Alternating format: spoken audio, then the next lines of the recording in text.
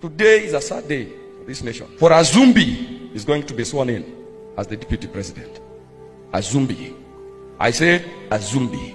Kithure Kindiki, right hand. Yes, sir. Kithure Kindiki, left hand. Yes, sir. Kithure Kindiki, about hand. Yes, sir. Zumbi. I speak as an apostle. I speak as a prophet. If anybody has something contrary, come, let's compare in the presence of God, not in the wisdom of man. Let's compare in the spirit. Time is before us. It will tell. Did I say it here? Before Ruto became, didn't I say it here? Everything I said have happened. Those who are insulting me, continue insulting me. You cannot compare flesh with spirit. When you are partying, I'm praying. When you are eating, I'm fasting. Then you want us to be the same. Never ever. God is not respecter of persons. Much as Gachagua had his own this and that, but he also had his brain. He had the standard. This Zumbi, no standard. I've searched him in the spirit. I did not find it. Whether Kithure Kindiki will bring significant changes to Kenya and alleviate the suffering of its people is a complex issue with no straightforward answer. Various factors will influence the outcome, but many Kenyans think that Ruto is an authoritarian, and he doesn't want anybody who can correct him. He wants a yes sir DP, who can't even advise him because he is all-knowing president and all he thinks is correct to do, even if it is affecting Kenyans negatively. He moves forward to do it. Like Finance Bill 2024, you can't say he wasn't aware that Kenyans were complaining. Many say Kithure Kindiki will be watching and implementing all what he will be told. And watch. Ruto and his allies do whatever they want. Surely nothing will change. Kenyans will continue suffering. On this video, we are going to dive deeper and analyze if Kithure Kindiki will change Kenyan's situation, or it will even worsen. Kuchukua Kindiki, hii ni mchezo wa paka na panya. Juu huyu Kindiki ndiye alikuwa mbaya wakati ule watoto wetu wakiuliwa. Leo Kindiki amekuwa mzuri, anayekuwa kuwa vice president. Ni mchezo ama si mchezo? Kithure Kindiki, enda riwo watu. Watu wakuwe kitu kimoja na watu wakuwe na umoja na watu wapendane vile Kenya tulipendana. Kenya tulikuwa na amani na umoja na upendo. Kindiki tunampea congratulations kwa sababu amekuwa one of the best performing CS kwa serikali. Lakini pia tunaomba bwana Kindiki asikuwa anatumiwa kama puppet. Kama ni mambo ya shareholding, ajue kwamba Mount Kenya ilivote 47% kwa hiyo serikali ya Kenya Kwanza. Gachagua ametolewa kwa kuongea maneno ya Mlima Kenya. Yeye pia anatoka pale pale Mlima Kenya. Aweze kutembea Kenya yote na vile hakikishe kuwa ameunganisha wa Kenya wote. Kindiki amejulikana dunia mzima, Kenya mzima kwamba ni kiongozi mwenye ana ukabila, kiongozi mwenye achagui, kiongozi mwenye anajua imu yake ni kumake sure Kenya yetu imeenda mali inatakana kwenda. Sawa, ni sababu kwamba alikuwa ameanza kutoa siri ya kiserikali na kupitana na rais, ndio sababu hasa analeta hii shida na ameteua mwingine. Mimi naweza sema kwamba tunaomba kwamba watufanyie kazi, sababu hakuna mtu mzuri, hata huyo mwenye amechaguliwa pia ni mwanadamu, lakini tunaomba kwamba Kenya tuweze kufanywa kazi nzuri ndipo wananchi tukaweze kuridhika. Before we can get deeper, please subscribe to our channel, like this video and turn on notifications. Leave a comment, will Kindiki improve Kenya Kwanza administration? Now guys, let's get deeper. Whether Kindiki will perform better than Gachagua in the government will depend on the following facts: policy and implementation.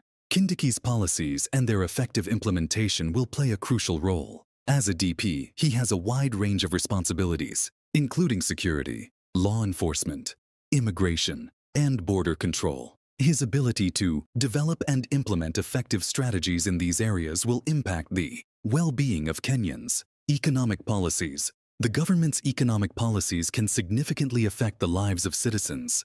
Kindiki is not directly responsible for economic policy, but his support for or opposition to certain policies could influence the outcome.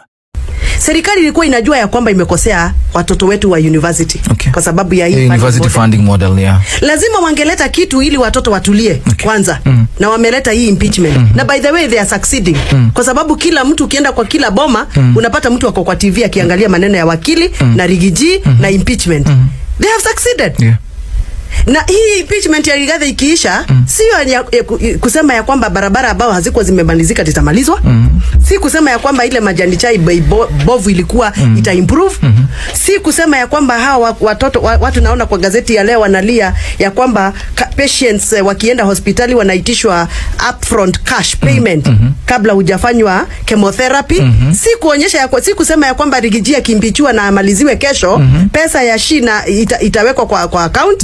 It is just a government decoy ya kuhakikisha kwamba public attention imetoka kwa makosa ya serikali imeenda kwa emotional and emotive topics kama kutoa Rigiji. Lakini nataka kushukuru wa Kenya.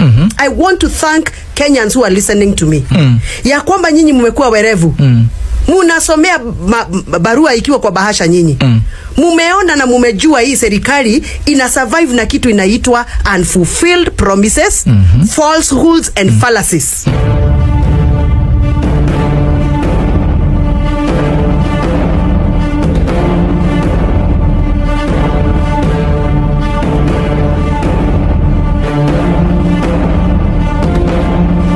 Tumetenga.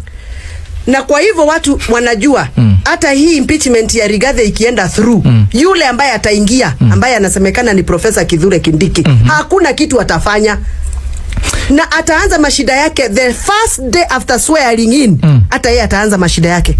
You are saying that because you are bitter, Mheshimiwa Gathoni Mushomba. No. Are we going to continue impeaching people so that we can bury our heads, so that we do not answer questions from Kenyans? Okay.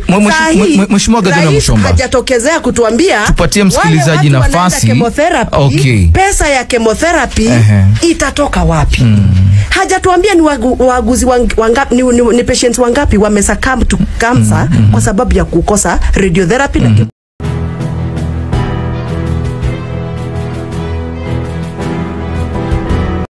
chemotherapy. Those are the issues that the president should be telling us. Nafikiri Dalmas. Mheshimiwa, labda kwa sekunde. So for me, Rigathi's impeachment was a decoy. Let me use another word. It was members of parliament and senators lynching. They were lynching him. Unaona kulynch ni kufanya nini? Ni kumpiga mob justice, yani munampiga kihalaiki. Mkiwa wengi.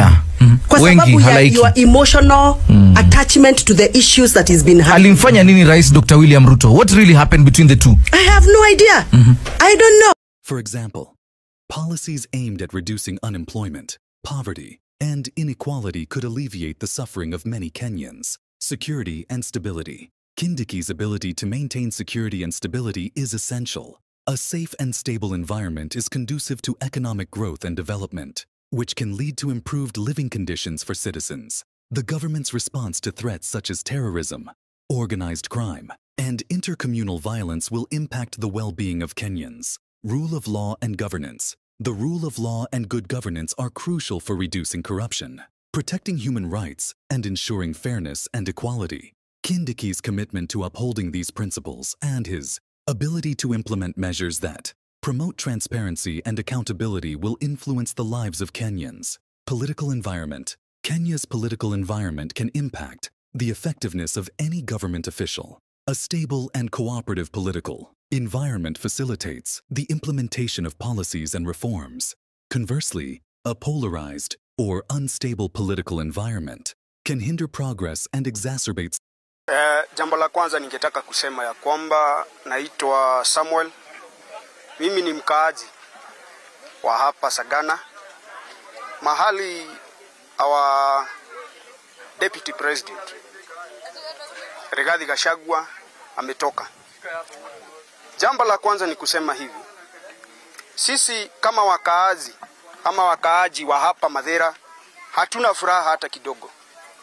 Hatuna furaha hata kidogo. Tumehuzunishwa na mambo ambayo yamefanyikia mmoja wetu, His Excellency Rigathi Gachagua. Na tunataka kusema jambo hili. Wakati wa uchaguzi tuliamka asubuhi na mapema ili tuwachague William Ruto na Rigathi Gachagua. Na nimesikia viongozi wa Mount Kenya wale ambao wanampinga wakisema ya kwamba tulichagua deputy, tulichagua Ruto kwa sababu tulikuwa tunampenda. Ningetaka kuwaambia hivi, Sababu sisi kumchagua, tulimchagua kwa sababu ya Rigathi Gachagua. Yeye ndiye aliyefanya tumchague na kule kumpenda kwetu, na kwa sababu yeye ni kiongozi anayesema na kutenda, ni kiongozi wa haki, na ndio maana mpaka hapa tunamuitanga Ankorigiji.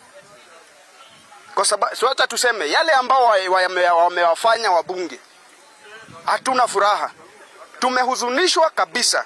Na ningetaka kuambia jambo moja, sababu inaonekana sisi wa Kenya tukiongea inakaa hii nchi iko na viongozi wale ambao wanaenda kusema yale ambao wanataka, wanasahau na wale wananchi waliowachagua, wanasahau na Wanjiku.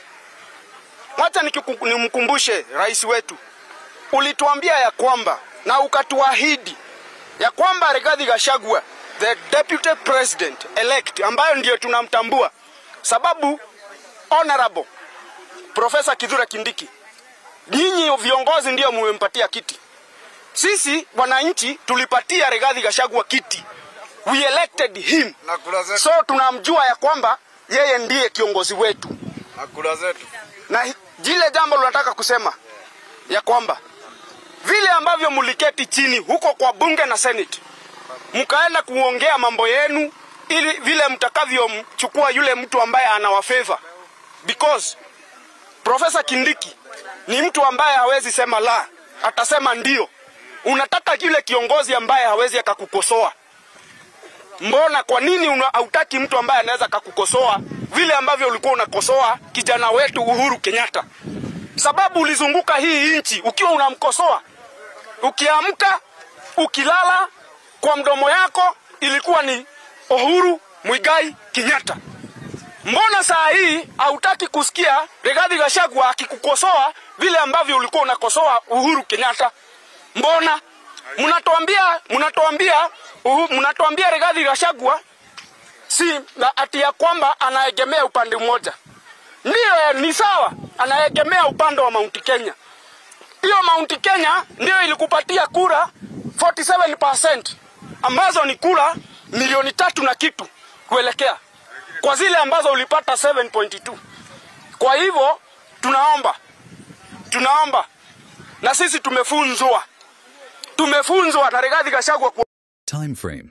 Assessing the impact of Kindiki's tenure also requires consideration of the time frame involved. Significant changes often take time to materialize, and it may take several years or even decades to fully evaluate the impact of his policies. It is important to note that Kindiki is one of many government officials, and that his ability to effect change will depend on cooperation and support from others within the government and society. The collective efforts of all stakeholders will ultimately shape the outcome. We have come to an end of this video. Please subscribe to our channel, like this video, and turn on notifications. Leave a comment. Will Kindiki improve Kenya Kwanza administration? Thank you so much for watching. Let's meet in our next video. Good luck.